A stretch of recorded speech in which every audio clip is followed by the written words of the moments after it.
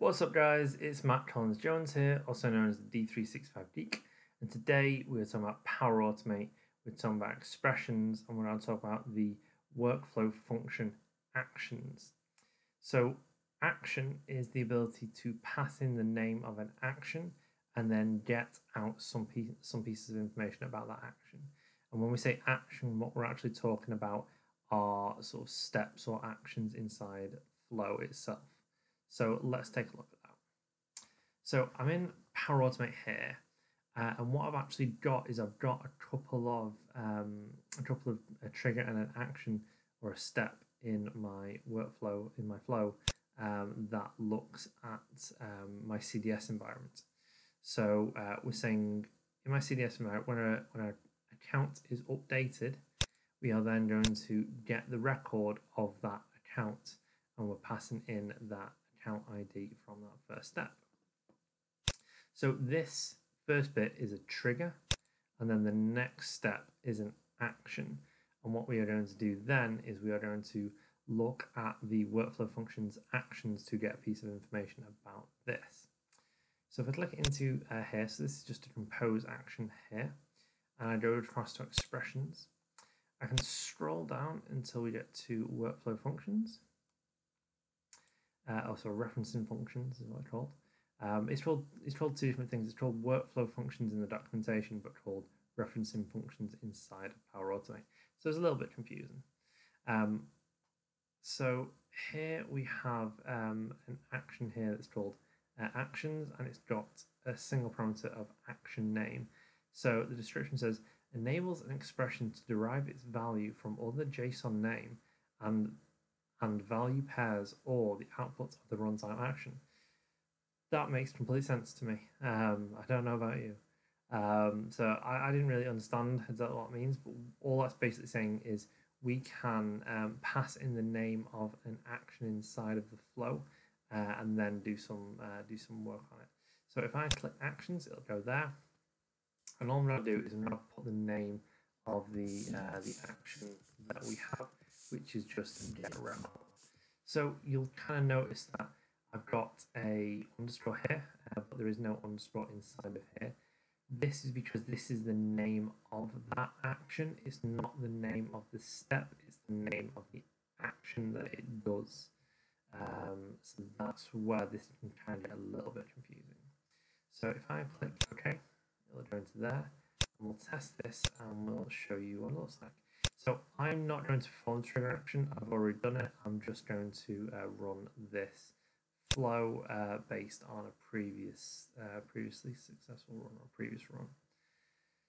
So this is doing things. So when the record is updated, we got that bit. This is what we have for the inputs and the outputs. So in this step, we have the inputs, which are these steps that we're asking for. We have the outputs, and then if I expand this, this is a list of all the details from this get record action. Inside this workflow functions, we actually have this. So this is the JSON representation of that action. So the name of the action is get record, which is what we set it was in here. And what this is doing is this is going to tell us a bunch of information about that specific action that we're calling.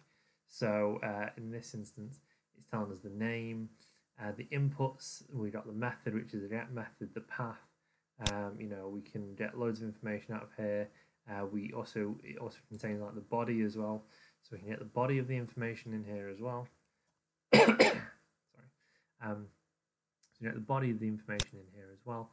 So we basically get a lot of information by using this get record function. So it's a little bit like the dynamic content inside of Flow, but what this allows us to do is get a bit more information in here. But what's great about this is that we can drill down further and get more information from what we have. So for instance, if I go back to my my workflow functions here, my compose step, if I have this actions get record, I could actually put dot name on the end of this and update it. And what that will do is that is saying that what we want to do is we want to get the details of this get action, which is this step here. But what we want to do is bring back the parameter of name. So if I test this now, just save and test, run this again, we can actually see that it's brought back this this get record. So that's the name of the action itself. Again, we can drill down further as well. So we could do outputs, and then we could put body, and then we could put status, and we can update, and we can test this again.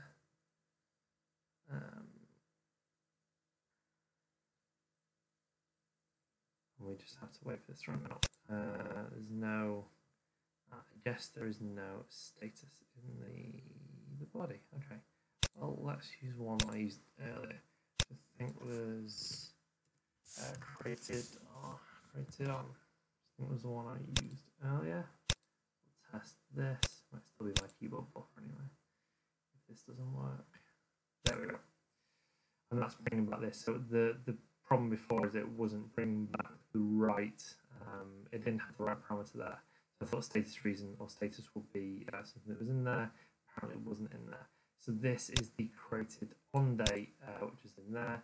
So again, if I just go back to this step, and if I remove all these, so all this is saying is look down into the outputs part of the get record function, then look into the body of the outputs, and then find this this record or this this field, and then return that.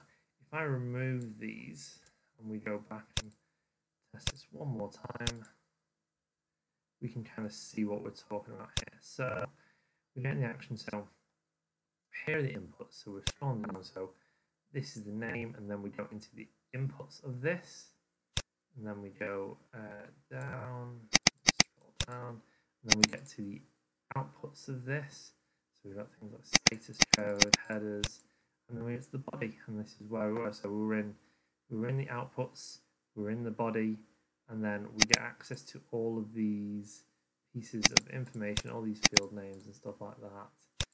Continue scrolling down so we get to created by and stuff like that. We have basically all the details that we get usually via that via dynamic content, but we can get them in here as well. But the brilliance of it is we can get other information about this action as well. So we can get the details of the API path, and we can get find the method and other things. So yeah, this is quite powerful because it allows you to drill down into the information a bit better than using dynamic content. So what do you guys think? Is this something that you use at the moment? Is this something you'll use in the future? Let me know in the comments down below. If you like this video, please like and please share it with your friends. It's always appreciated. If you're not already, please subscribe to my YouTube channel, and I'll see you next time.